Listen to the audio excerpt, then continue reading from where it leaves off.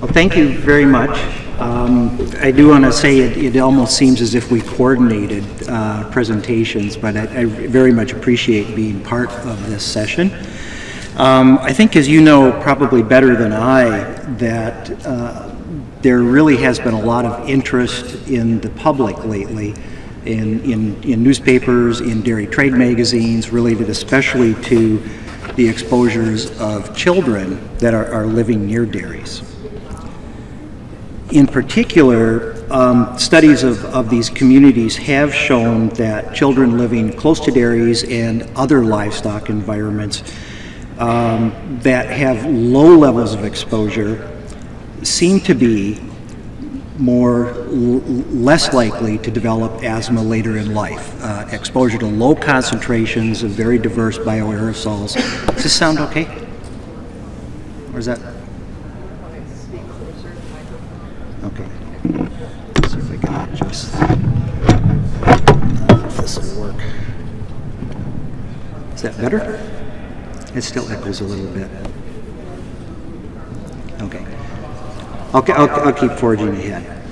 So one of the more interesting ones was a study that came out of Sweden, and in particular, what they did was they looked at children from a very early age on up to about 3 years, and specifically showed that the immune system, B cells, were activated or primed in children with these exposures.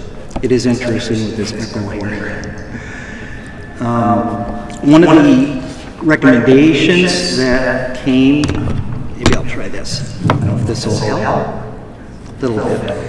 One of the recommendations that came from these researchers that it might be helpful for pregnant women to spend time on dairies. Is that a good idea? Bad idea. Listeria, just to throw that out there, as Dr. Duncan just mentioned, may be one reason to think that this may not be the best idea. Other studies of large modern dairies have found that exposure to high levels of organic dust generated during milking, moving cows, and other tasks have been associated with inflammation and decreased lung function and related to asthma-like diseases, chronic obstructive pulmonary disease. So it may appear that there is conflicting data coming from these community studies and occupational studies.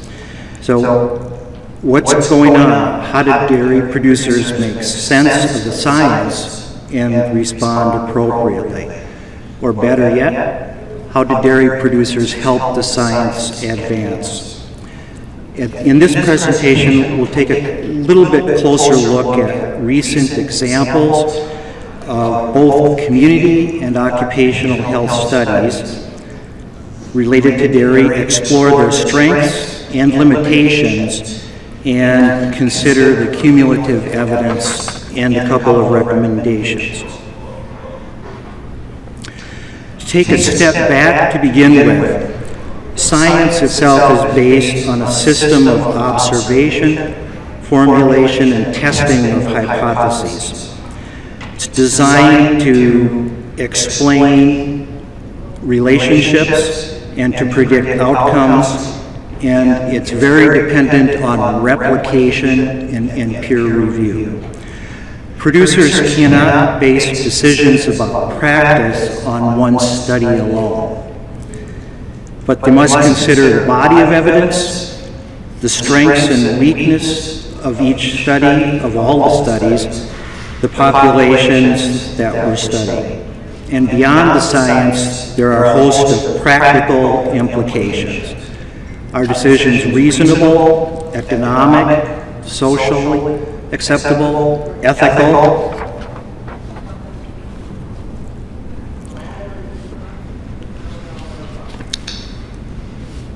Oops, if I went too, that jumped way ahead. There's a strong body of evidence, more than 35 to 40 studies going back more than a decade, that do demonstrate being raised on traditional dairy farms is protective for allergy and particularly for asthma. These studies in Northern Europe, North America, South America, New Zealand, and Australia are fairly consistent in showing that the effect is strongest when exposure occurs in utero, and that the positive effects do extend into adult life. Specific exposures with cows, high microbial diversity, and drinking raw milk seem to be key factors for asthma. The evidence isn't as consistent for allergy.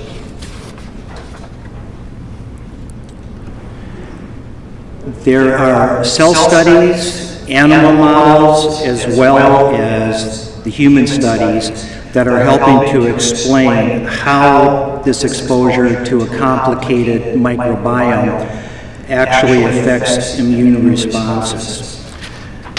But more studies from an epidemiological standpoint are really needed to understand the relationship between the levels of exposure, the timing of exposure, and the development or lack of development of disease. In the recent study, which was mentioned a little bit earlier, of communities near the Yakima Valley, Williams et al. Looked again at exposures in homes at a number of distances away from farms. What they did was to measure settle dust in these homes. They found a concentration gradient with higher exposures, as was noted a little bit earlier, in homes that are closest to the dairies. And they did make the comment that these levels of exposures are in the range that has been associated with negative respiratory health effects. A couple of limitations of this study. One is that it was cross-sectional in nature. Only one set of samples was collected at one point in time. Another potential limitation is that these were settled dust samples. And the relationship between that settled dust and inhalation exposure in particular is not necessarily a very straightforward issue. Just to take a real quick look, as Dr. Alverman mentioned, there's been significant amount of work that has focused on endotoxin and its exposure. There is very strong evidence, again, from cell studies, animal studies, and human studies, showing that endotoxin does have a detrimental effect on respiratory disease. This is just a quick example to make the point that this is actually a fairly complicated relationship, and one of the most important factors seems to be human genetics. In particular, there have been a number of studies that have looked at something called toll receptor genes. These are located on the cells of immune systems and are some of the first portals that come into contact with an antigen, in this case endotoxin, that comes into the body. So activation of these toll receptor pathways has been looked at in a number of populations, and one of the things we have seen with mutations is that they may either be protective or they may increase the rate of disease. So the effect seems to go in multiple directions. And in particular, this is just one of many immune system pathways that are responsive to endotoxin and the many other agents that are part of these organic dusts. Again, with the study in Sweden with Lindahl, one of the things they did show was that children who did not have maturation, or could say that in another way, that children whose development of active B cells was inhibited or suppressed were the ones that were more likely to develop asthma later in life. So the conclusion is that exposure to these dairy dusts is helpful in priming these B cells so that the immune system does recognize the antigen, and again, it seems to be protective for asthma. Recent studies on large modern dairies have found that respiratory disease, while decreased compared, I think, to traditional farms, still remains a bit of a problem. Exposure to high levels, as opposed to communities, we're seeing much higher levels in these occupational settings. Exposure to these high levels, again, has been associated with development of asthma-like diseases and other types of lung disease. In particular, our work and others that have looked at genetic makeup and asked about prior exposure have found that workers born and raised on farms, workers with prior experience, seem to be at a lower risk of developing these diseases. So to some extent, this seems to be consistent with the studies of children. Again, one of the things that we have seen in particular is that new workers coming into dairies usually adapt to these exposures and do not develop diseases. In addition to having been born, raised, worked on a dairy farm prior, there are a number of other factors that are helping to explain why some workers seem to be more susceptible. In particular, again, genetic mutations, but also co-exposures to things like pesticides and behaviors such as smoking, pre-existing conditions like obesity may also play a role. So it's not a real straightforward relationship. This is just a really short example from one of our recent studies, and it was looking at a population that included dairy workers, but it's not exclusive to dairy workers. And what it's showing in each panel, if I can find the right button to push, is a relationship between individuals that did not have a mutation in these toll receptors compared to individuals who did have that. We're looking at change in pulmonary function across the workday, and the interaction aspect, here we're looking at pesticide exposures. And with this small sample size, we actually did see statistical significance showing that interaction. So essentially, this was providing evidence that it's not genes alone, it's not exposure to the bioaerosols alone, there's other factors that also play a role. So, exposure to a diverse microbiome does play an important role in asthma. Whether it's protective or harmful appears dependent on the level and timing of exposure, co-risk factors, including human genetics. High levels of exposure to organic dust have been associated with increased lung inflammation and decreased lung function.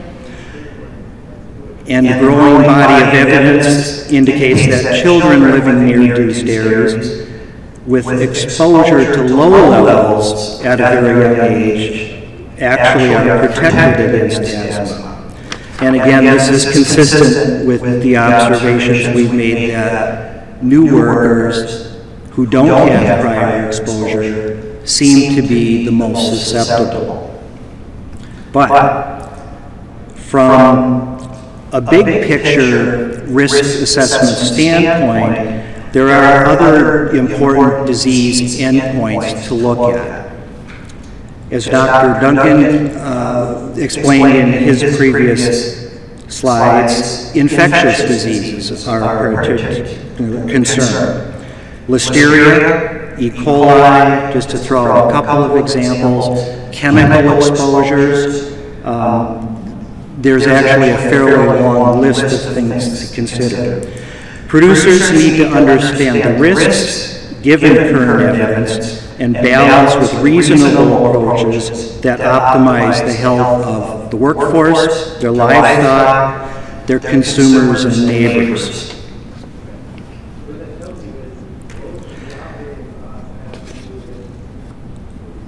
This is just a short list of some of the other aspects that people need to think about. Again, you know, with the huge pressures that are coming from consumers, and we're seeing the impact on that in terms of some of the food providers around the country changing their practices, communication, scientific literacy among the public, and communicating with these consumers seems to be a tremendously challenging issue. So we would like to suggest that it would be helpful for producers to continue to engage with researchers, to address research gaps, to conduct relevant studies, and to use prudence where feasible through adopting best practices that again promote cow health, worker health, productivity, and community health. It is worth emphasizing that modern dairy production has already significantly reduced the prevalence of respiratory disease through improved engineering controls and changes in their operations. There are further steps that producers could take to reduce the risk of respiratory disease. Identify locations and tasks that contribute to respiratory exposures. Conduct baseline and annual medical exams to identify existing respiratory problems or developing problems among workers before they become worse. It's worth mentioning that it's not legal anymore to conduct pre-employment physical exams, but working with medical providers, workers' compensation carriers, there's a lot of characters out there too. You may be able to manage workplace job placement. First, focus on engineering controls. Although there are very few studies that have looked at engineering and few that are designed to look at the impact on workers, there is evidence that increasing the frequency of washing dairy parlors, enclosed cabs, ventilation systems are effective. In particular, there has been some work looking at bedding material that has also shown efficacy in changing bioaerosol exposures. When engineering controls don't work, it is possible to use personal protective equipment, in particular respirators, N95 respirators. There's a couple of caveats with those. First, make sure that people are medically qualified to wear a respirator, that the respirators are appropriate for the exposures, including chemicals, and that workers are trained in their use. To be effective, any intervention needs to be practical and cost-effective. Again, we would like to encourage producers to continue to engage with researchers to understand the science and to address knowledge gaps that are most important for the industry. Thank you, and if there's time, I'll take questions. Apologize for this echo, it is really disconcerting.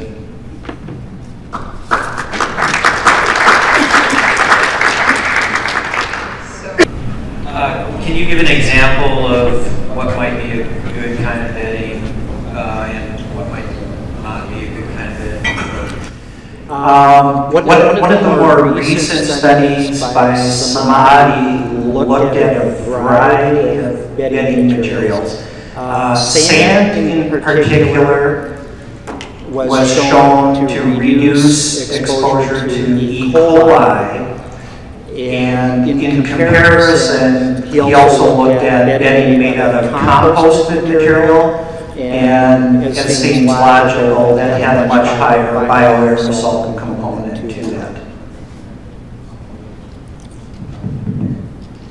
Dr. Reynolds? I read some literature, some older literature, and I think it was from Europe, and it looked at the relationship between lung cancer in dairy workers and endotoxin exposure. And it seems to suggest that dairymen who are exposed to endotoxin have a lower incidence of lung cancer. And I was wondering if you had looked at that literature and are familiar with it and have any comment on that. As part of the review that Dr. Altman mentioned, we did take a look at that. And my opinion looking at that literature was that the weight of evidence was not all that strong. So it caught our attention, but it's something that hasn't shown up in the literature very much. And again, I'm not sure how strong that evidence is.